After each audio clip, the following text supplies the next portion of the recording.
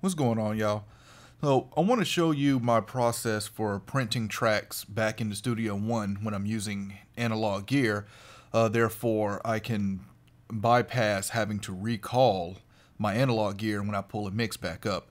So if you mix in a hybrid analog digital world and you're using analog gear in Studio One or any other DAW, the biggest downfall and con to using analog gear is you have to recall it.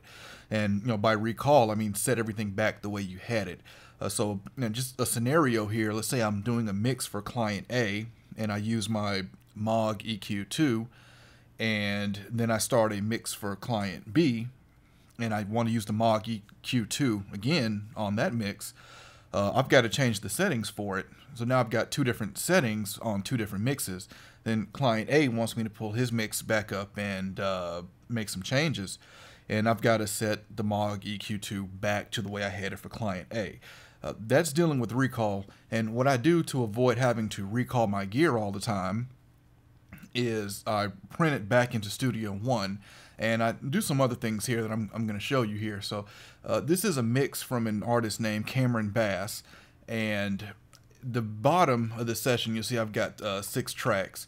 I've got the processed guitar, processed lead vocal, and processed hook lead, and below that I've got the raw. And what the raw is just the untouched, unprocessed, no plug-in, something like that, tracks. And I keep this here at the bottom, and of course I mute it while I'm mixing. But the reason I do this is when I print my track back into Studio One and it goes through my analog gear and I have it recorded processed, now I have a WAV file of that track processed by my analog gear. Now I can do whatever I want with the analog gear because I've captured that sound in a WAV file in Studio One. In this mix, I used a fair amount of analog gear. On the guitar, I used the API 560 and the Empirical Labs Mic E. On the lead vocal, I used the JDK V12 for compression and the Kush Electra 500. And on the hook, I used the DBX 560A and the Warm Audio EQ PWA. So, and these are the tracks that I've recorded back. And the way you do that, once if you don't know how to use Pipeline, look at my video for Pipeline, for how to use Pipeline to use analog gear with Studio One. But once you've got that, if you go into your export and want to export stems, you've got a choice between channels and tracks. On channels, you can export your buses. So with this, I have exported the lead vocal, the guitar, and the hook lead. And you'll notice that real-time processing is grayed out. That's because it's going to have to record through your analog gear in real time. You can't bounce offline if you're using analog gear. So once that bounces down, it's going to bounce the length of the song, and it's going to record. And if you leave this where is it, import to track selected, it's going to import that processed track back into Studio One, which I've done here, and I've labeled it processed. So now, and I'm just going to go ahead and play a little bit of this too. So this is just the beginning of the song, just the raw file, and then I'll show you the processed. I don't think you're ever coming back. I thought our love was on the right track. And this is the processed. I don't think you're ever coming back. I thought our love was on the right track. And one more time, the raw. I don't think you're ever coming back. I thought our love was on the right track. Alright, so we go. Nice laid back tune. This was produced by my man D. Lyles. Good vocal sound on the raw track, but of course, we wanted to enhance it with EQ and compression. So now that I have the processed tracks here, I'm going to go up to the top of the session where I've got another copy. This is where I've actually mixed the lead vocal here, the guitar, and the hook lead.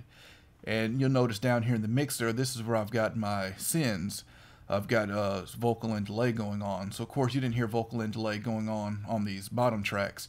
So in order to get these process tracks to replace these tracks, I still want to keep them. I don't want to, just in case I need to revert back to them, I always want to keep a copy, and that's why I've got a copy at the very bottom of the session. So we can switch to the mute tool. We can mute these because I won't need that anymore. So let's take, let me ungroup these, and then we're going to take these 3 tracks and replace them here where we have our EQ, I'm sorry, our effects, our delay, reverb. So, and to do that, I'm going to create a layer. So we're going to add a layer for the guitar, we're going to add a layer for the lead vocal, and we're going to add a layer for the hook lead. And then we're just going to replace them. So let's take the guitar, just going to drop it up here, lead vocal,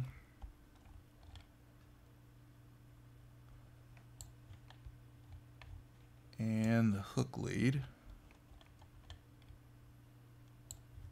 Now I just dropped those wherever. Can select these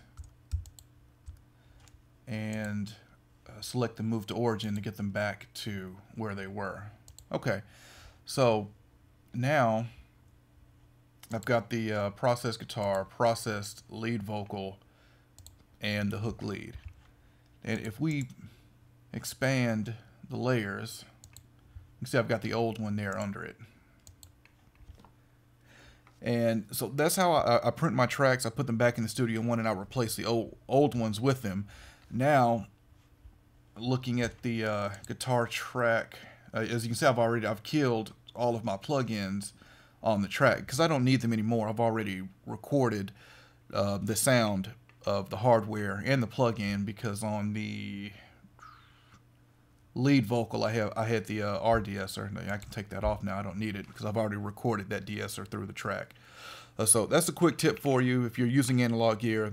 This is how you can record your export your files processed through the analog gear, get them back into Studio One, and just use them to replace your old files and keep a copy of them just in case you need to get back there. And before we go, let's take a quick listen to everything with the effects that we have. All right, I'll catch y'all next time.